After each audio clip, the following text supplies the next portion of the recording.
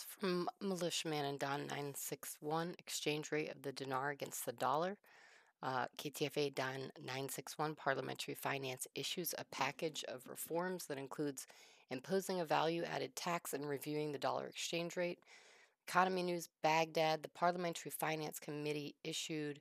proposals to address the financial crisis in Iraq, which included reviewing the exchange rate of the dollar against the dinar, establishing a national telecommunications company, and imposing a value added tax.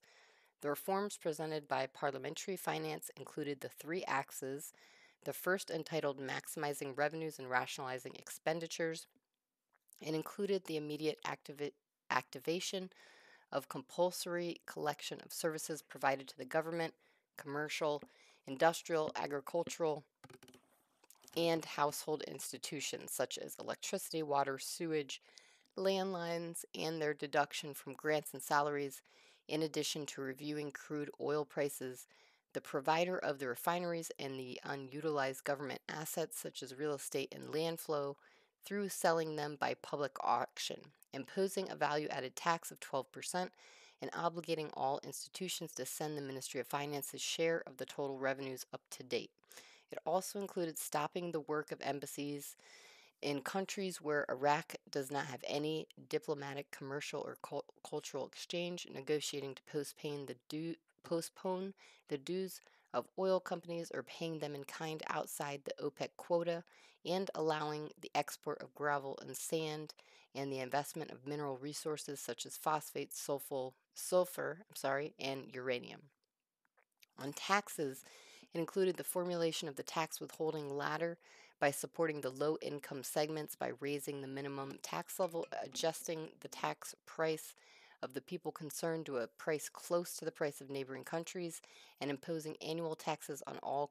cars according to their type. As for the second axis related to reforming the financial and monetary policies, it included the imposition of comprehensive insurance on cars, expatriates, cars,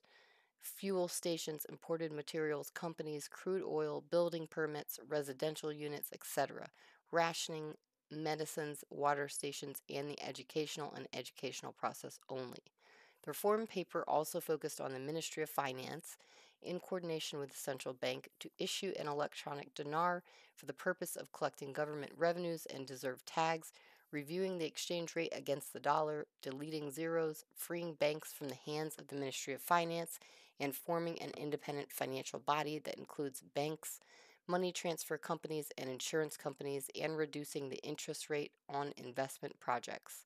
As for the third axis, it includes restructuring public and losing companies, establishing a national telecommunications company, and presenting disabled government factories and factories to the private sector.